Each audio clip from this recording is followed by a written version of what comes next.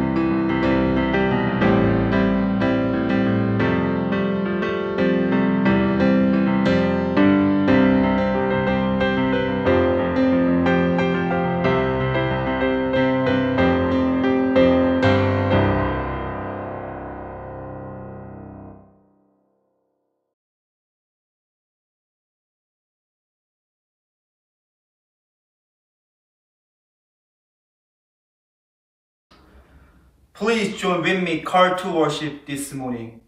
Praise the God of all creation. Worship the one who calls us, speaking with a different voice, offering an unexpected invitation. Celebrate the presence of our loving God. Rejoice, the realm of God is near.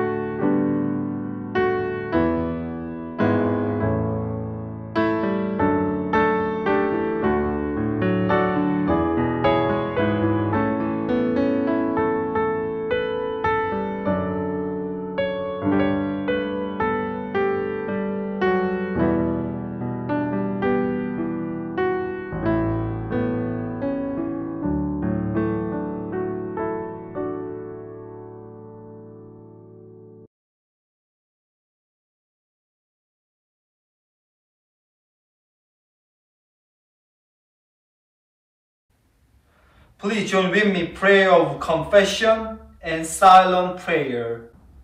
Let us pray to the one who stands ready to forgive. O God, we pour out our heart to you. Receive the pain that lurks in our humanity, as we offer up what we have hidden from ourselves and from the world, those words and deeds that keep us separated from your love. Help us be like the people of Nineveh, open to your healing presence.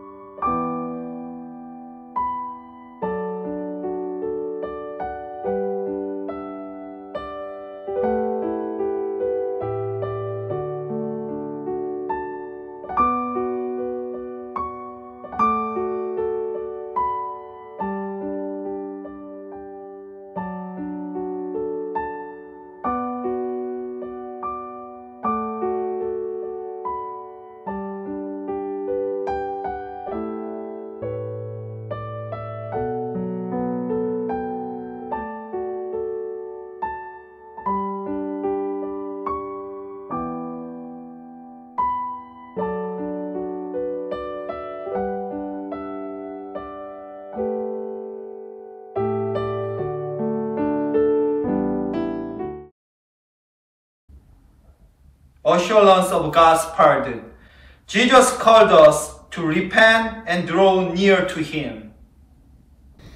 In Christ Jesus, we are made whole. Alleluia.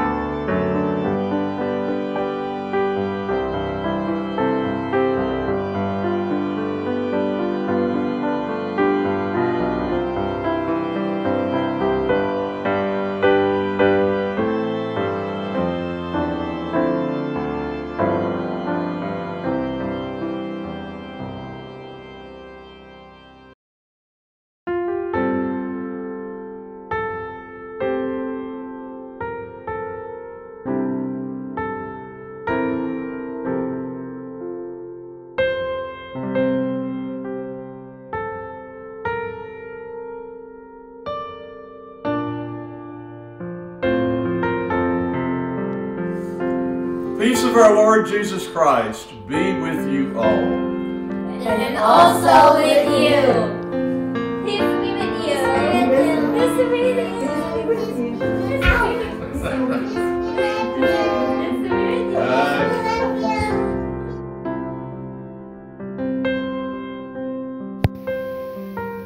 Peace with you.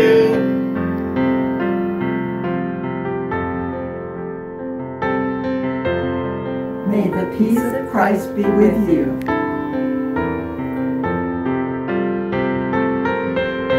The peace of Christ be with you. Peace be with you from California. Peace be with you. Peace of Christ be with you. Okay. Hi there. Today, Old Testament reading is Jonah chapter 3, verse 1 through 5 and 10. The word of the Lord came to the Jonah a second time, saying, Get up, go to the Nineveh, that great city, and proclaim to it the message that I tell you. So Jonah set out and went to the Nineveh, according to the word of the Lord. Now Nineveh was an exceedingly large city, a 3 days' walk across. Jonah began to go into the city, going a day's walk. And he cried out, 40 days more, and Nineveh shall be overthrown. And the people of Nineveh believed God.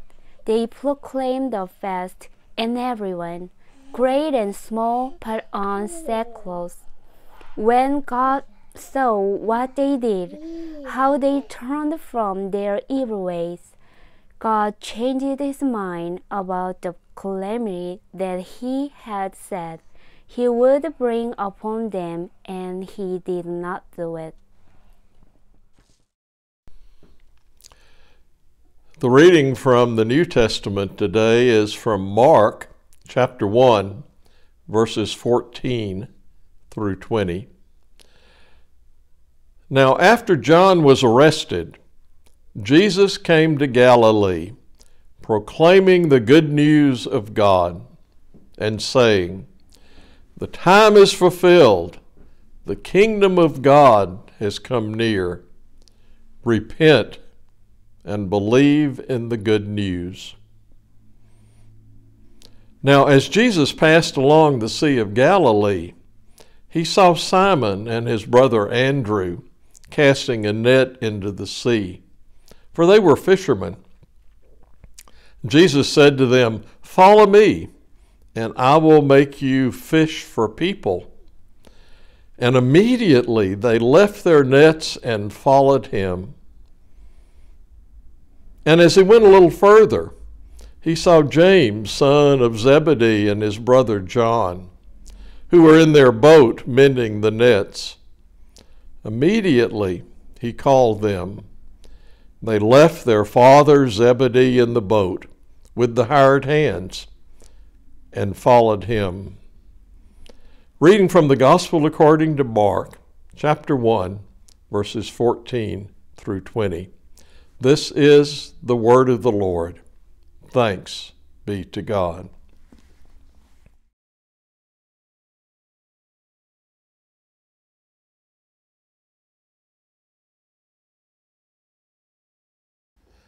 Do you know what time it is? With this pandemic, it's very easy to get confused about the time. We're out of our normal routines and our schedules, and it's hard to know what time it is. Some years ago, nurses in the hospitals discovered that patients were getting somewhat confused because they didn't know what time it was. So they started putting up clocks and calendars so that people could keep track of the time. What time is it? The Gospel according to Mark begins the story of Jesus. And it starts with John the Baptist, who is preaching in the wilderness. And Jesus comes and is baptized by John. And then he's driven out into the wilderness to be tempted by Satan. And immediately after that, he begins to preach in Galilee. And the content of his preaching is that the time is fulfilled, the kingdom of God has drawn near. Repent and believe. Repent and believe. The time is fulfilled. What time is it? The time for Jesus Christ. Mark wants us to see that John the Baptist was the one who prepared the way for the coming of Jesus. He was the one who preached repentance and preached that people should be looking for the coming Lamb of God. And now Jesus has begun preaching because, Mark says, John was arrested. That's what time it is. The time of John preaching is now over. The time of Jesus has begun. But perhaps that's more than just a way of expressing the time when John was arrested. Perhaps it is also telling us something about the circumstances of that time. This was not a time of peace and prosperity. The people of Israel were under the domination of Rome, of a very cruel and dominating emperor, and of a king who was very arbitrary. John was arrested because he preached about the immorality of King Herod, and he was eventually killed because of that. This was a very difficult time. And perhaps it tells us that as we too live in difficult times, Jesus comes to be preaching to us. Jesus comes among us. This is the time. Today is the time. The time back then and the time now. The time is fulfilled. Now is the time. I'm recording this sermon on Monday, Martin Luther King Day, and probably on the news you may hear excerpts of King's famous sermon. It's usually called "I Have a Dream" on the Washington Mall in front of the Lincoln Memorial. I have a dream. But also in that sermon, King said over and over, now is the time. Now is the time. Now is the time. And I think he got that from Jesus. Jesus is saying, now is the time. The time is fulfilled. As Jesus came to preach and heal, as Jesus went to his death on the cross, as Jesus was raised from the dead, this is the time. And although Jesus is no longer with us preaching in Galilee, Jesus' preaching of the good news is still very much with us. We are called to hear the preaching of Jesus and to respond in faith. The time is fulfilled. The kingdom of God has drawn near. Repent and believe. John preached repentance. John preached turning around your life. And Jesus continued that word. Repent and believe the gospel. Repent and believe the good news. What does that mean for us? Certainly, repentance is a turning around from one way of life to another way, from worshiping one God to worshiping the true God, from putting all of our emphasis here, turning around to the Lord. Repent and believe and trust that the kingdom, the rule, the reign of God is with you now in Jesus Christ. God is indeed with us and calls us to be his people.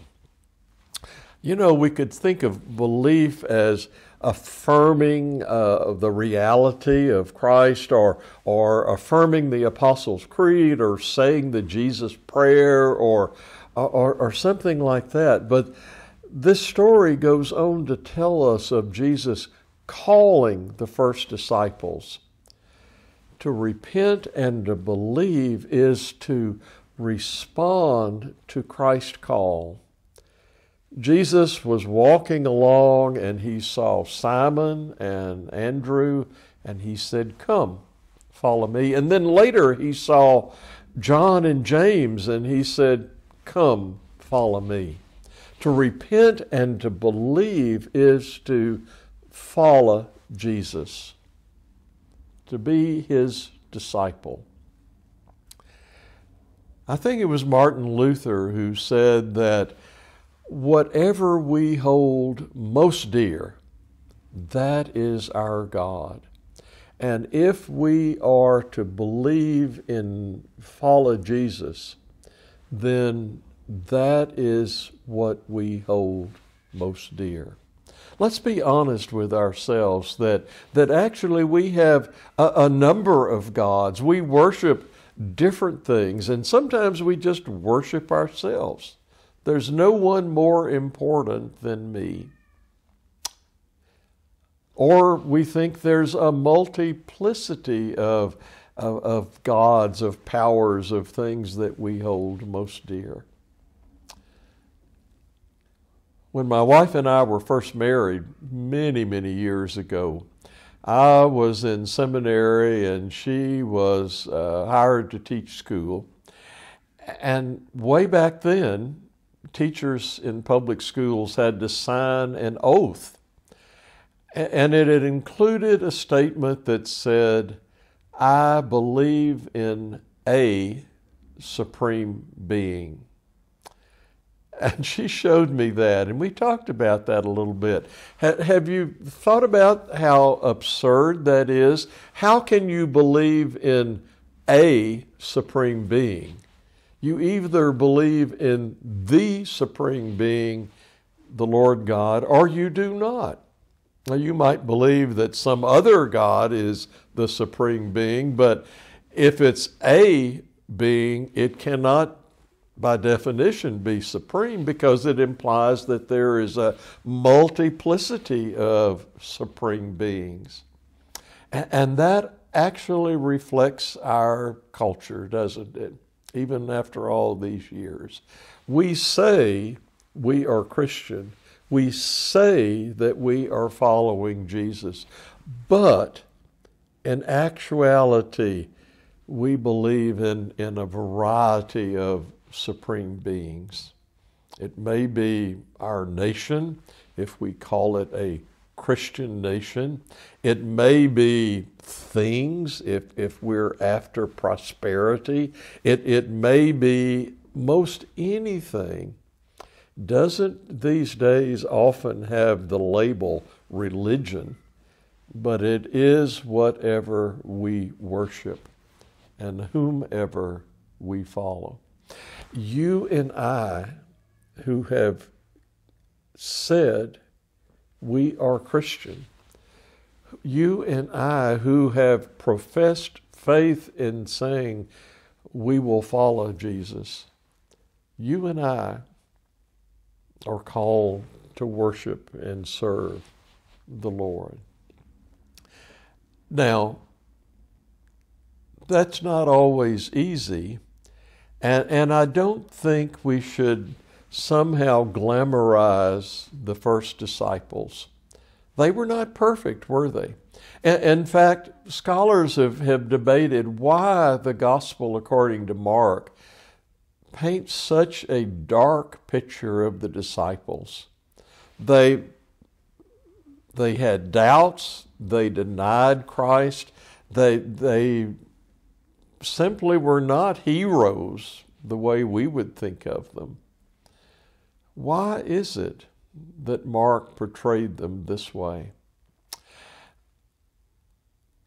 I think it is a way to show us that every single one of us can follow Jesus.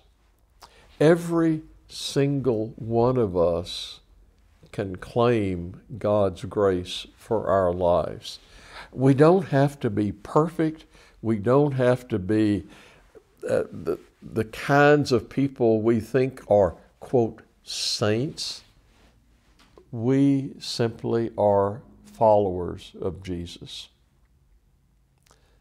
The book of Jonah, our Old Testament reading today, talks about a very fallible follower of God. You remember the story. We often hear about Jonah and the whale or the big fish, but Jonah was called by God to go and preach to Nineveh, Now, Nineveh was the capital of the adversary of Israel, so it was not something Jonah wanted to do. And Jonah got on a boat and went as far as he could the opposite direction from Nineveh, to Tarshish. He wanted to go to Spain, away from God, away from God's call to him. And the story goes that a storm came up, and the seamen finally threw him overboard, and a big fish caught him and threw him up on the dry land. And then God came to him again and said, Jonah, now that I've gotten your attention, I want you to go to Nineveh, and I want you to preach to the people there. Well, reluctantly, Jonah goes to Nineveh, and he preaches to Nineveh, and they repent. They repent. And Jonah says, see, Lord, I knew you were a long-suffering God. I knew you would be merciful to them. You see, Jonah didn't want them to repent. Jonah wanted to slap them down. He did not want to extend God's grace to these foreigners. And yet, God chose Jonah, and God chose Simon and Andrew and James and John and even Judas. And God called the Apostle Paul, who was a persecutor of Christians. God reaches out to all sorts of people, including you and me and everyone else that responds to His grace and calls us into His service. We're beginning a new year, a very difficult year. We're beginning to get the vaccine, but it will be a long time before we're in anything like normal situation again. We still have economic problems. We still have political problems. We are not free from all of the stresses yet. And yet, in the midst of that, God calls us, every one of us, to serve, to give ourselves to God, to be witnesses to His grace and love and care. In the last few weeks, from Christmas and then Epiphany, we have been reminded over and over again of Emmanuel, God with us, of John's way of saying that the Word became flesh, human in Jesus Christ, and dwelt among us. God is with us. God calls us to service in His name. It's not just Simon and Andrew and James and John and Jonah and Paul. God calls all of us into His service. In His name, amen. Let us pray. Gracious God, in the midst of these difficult days, we still hear your word of grace, that now is the time, that you are with us as much as you were with the disciples 2,000 years ago, that you are with your people today. We pray, Lord, that as we hear your call, we may live in faith and proclaim in our lives your word of grace for us. In Christ's name we pray. Amen.